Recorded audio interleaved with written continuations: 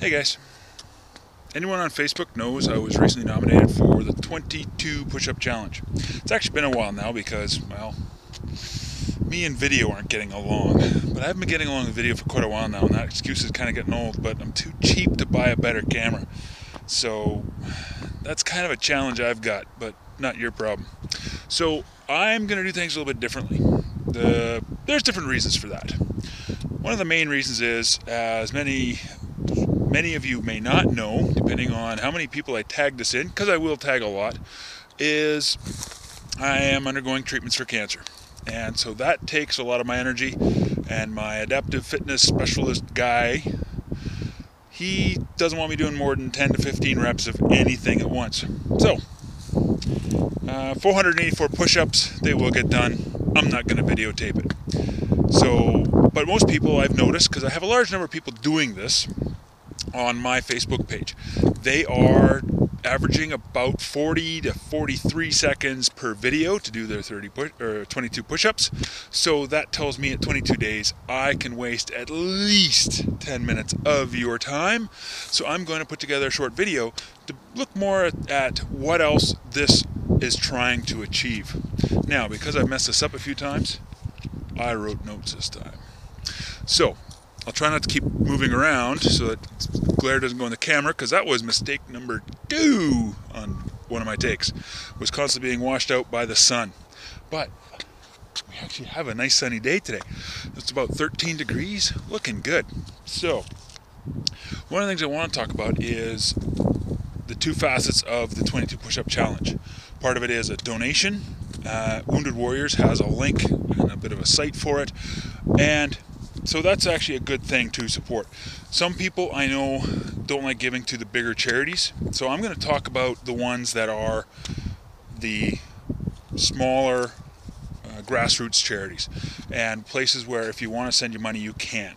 Not that I'm just trying to take anything away from Wounded Warrior, because the first program I'm going to talk about that they support is CanPraxis.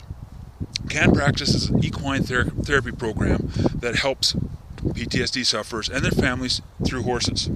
Now, many of you don't know, but a few people do. I grew up as a farm boy, and my first mode of transportation was a pony named Deuce. So I get the whole, enjoying a horse kind of thing.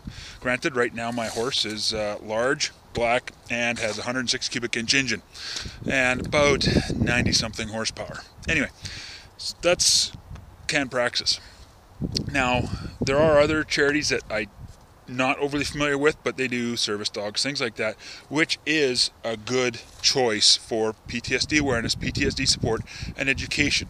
Look into them. They are good to know about. Now, one of the Wounded Warrior CanPraxis fundraisers I went to was put on by an Alberta musician named Jesse Tyler Williams. Now, I'll include the link in the description. All links will be in the description. And that was a fundraiser and awareness because they had speakers and everything from CanPraxis. They had patients, people who had gone through the program, things like that. It was pretty cool. And it involved a show, dinner and a show, and I highly recommend checking out one of their events, because what better way to donate than to attend an event, silent auction, where you can give but still get something back, and it's actually a really good event. The other side of that with the musical theme is Guitars for Vets. VETS, Veterans Emergency Transition Services, helps homeless veterans. A secondary program to that is to help PTSD, is they provide guitars and lessons to people with PTSD or any veteran who wants to use music as a method of support.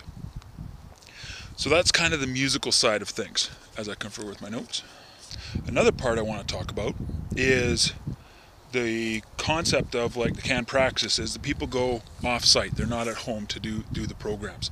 So what you have is you have a couple that I'm going to mention, one in Alberta, one in Nova Scotia. Sheepdog Lodge and Rally Point Retreat. Rally Point Retreat's in Nova Scotia. Now these are lodges that are basically by PTSD sufferers, for PTSD sufferers, because the best way to get better is to talk to someone about it. So that's kind of the cool things about that. So I have talked about the fact that CanPraxis is supported by Wounded Warriors Canada.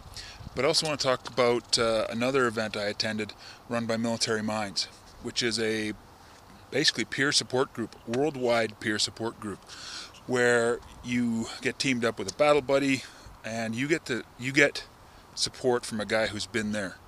And so I recently attended an event they organized here in Edmonton that included CanPraxis, Sheepdog Lodge, and another one called Marijuana for Trauma. And that one is more of a proper use of medicinal cannabis. I'm not going to get into that because I actually am not overly educated about the topic.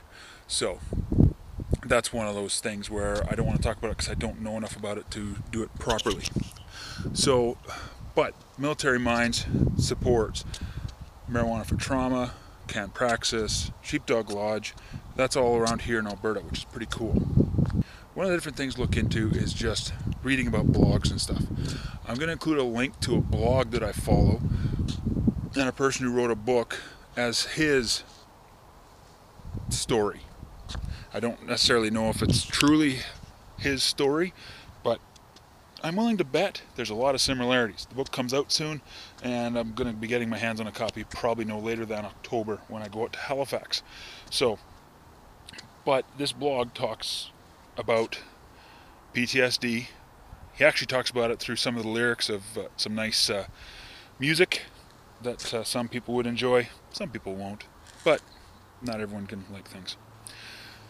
So that's my video. I won't show you the push-ups because I'm not doing them 22 at a time or 22 days straight. I'm doing them when I have the energy for it and just keeping track. So 484 push-ups and a video, but also a donation. So I've talked about awareness, I've talked about education, and funding is just another part of it. These programs aren't free, they are a lot volunteer run, but they still need funding to go. So educate yourself, find the program that you speak to the most, that touches your heart, or touches a friend. That's also part of it, is you can help where you feel it helps most. And if it's a grassroots thing, check them out, give them a donation, because they can always use your support. So links are in the description on YouTube, or it's going to be a long post above on Facebook. Or if you're on Twitter, well, then you're just going to have to actually click on the YouTube link and then see all the links in the description. So I'll talk about everything there. So I'm going to enjoy the rest of this nice Edmonton day. Have a nice one.